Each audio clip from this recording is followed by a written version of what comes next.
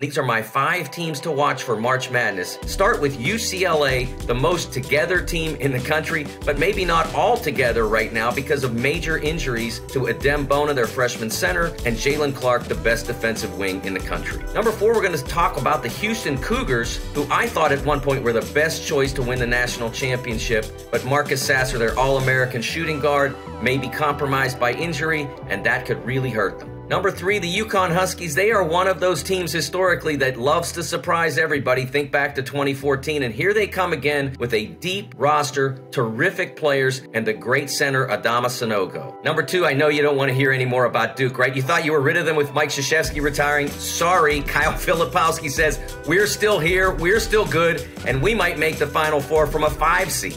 And the number 1 team to look at, Alabama. Great team, unbelievably empty region. They absolutely should make it to Houston.